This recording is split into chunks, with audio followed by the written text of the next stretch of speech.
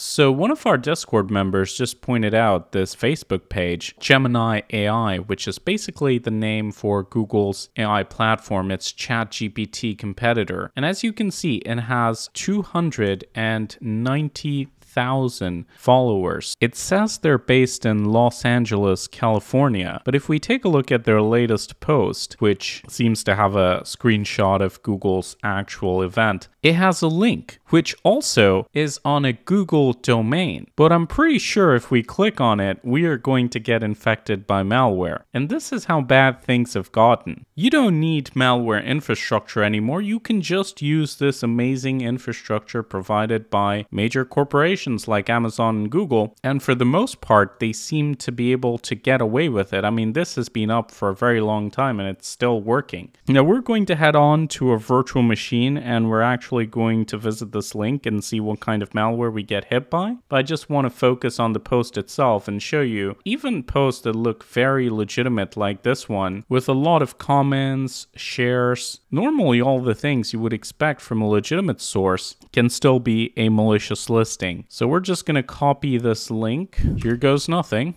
And it looks like we're downloading a RAR file of 395 kilobytes. That doesn't look suspicious at all. I'm pretty sure this is password protected in order to avoid being scanned. So we're going to go ahead and copy the password, which is this installation code, which supposedly gives you 1 year free license to use this really advanced AI software from Google. As if something like that existed. So now I've opened up this RAR file and we're going to look at the folder and the file that's inside of it. Looks like it's a .msi, and if we extract it, it's going to ask for the password. These things are always password protected, so in 2024, somebody gives you a password protected archive, just don't open it. Especially if it's an installer, there's no reason to password protect it, really. Now, another thing about MSI files is that it's very easy to create these templated setup applications that, again, will evade scanners because the installation itself and the installer is not malicious, but it's going to run a very short tool or command that is going to steal all of your credentials, send it to a remote server, and the rest of the application does nothing. It's going to happen so fast that you're not even going to see it if you're not careful. It's kind of like flawless malware, if you remember that. Just going to try to set up my Process Explorer so maybe we can catch a quick glimpse of it as it's happening. So again, at the moment, I'm going to try to pin this so we can see the process view on the right. But as you can see, this particular installer not detected on VirusTotal because, as I suspect, the installer itself is not malicious. It's going to be a simple command that runs at the end of the installer. That's the real deal. And there you go. Boom. Command lines. Something happens, and then we redirect it to Copilot. I like the insult to Google here, so even the malware pretending to be Google's AI is redirecting you to Microsoft's AI, because they thought that would be more convincing, I guess.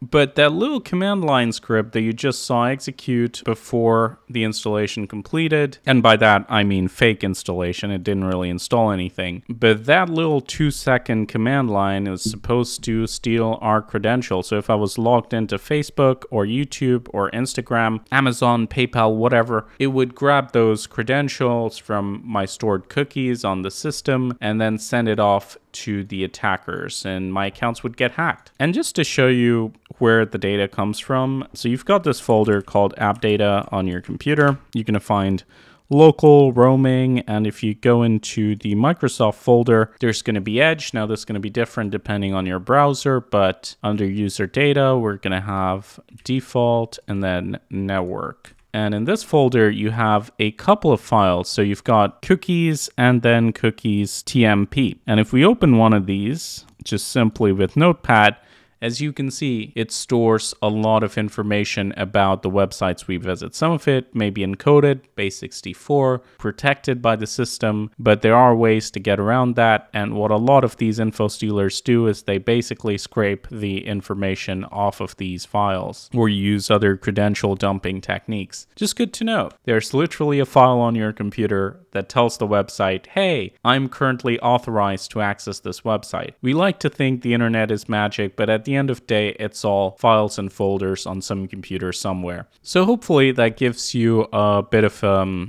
bird's eye view of what is happening. Now, just for the fun of it, I'm going to upload this particular installer to VirusTool, and guess what? It is actually detected by 33 engines. Funnily enough, though, it wasn't detected by Windows Defender on the system, nor was it flagged by VirusTool when I actually ran it. This malware came from Google Drive from a Facebook post. So by no means are these online platforms fully secure. At the end of the day, it is code running on a physical system, whether it's on your system, whether it's on Google's system. And I like to present that perspective so people don't forget it. With all of this modern cloud and AI thinking, which is so abstracted out from the reality of what computers do. So hopefully this video was informative. If you come across anything really interesting that you would like to warn other users about, feel free to join our Discord and drop it as a suggestion. Don't forget to like and share this video, and don't forget to subscribe to the PC Security channel. One of the most common ways people get hacked is through weak or reused usernames and passwords. And now I'm going to do a quick demonstration of how someone can hack you using a simple brute force attack. And for this, we're using our sponsor for today's video, Pentest Tools, which gives you a quick and easy way of testing the security of any website. You just need to enter the website you want to target. We're using their password auditor feature. We're going to specify some custom ports, and we're only going to scan for HTTP and RDP, or remote desktop protocol interfaces.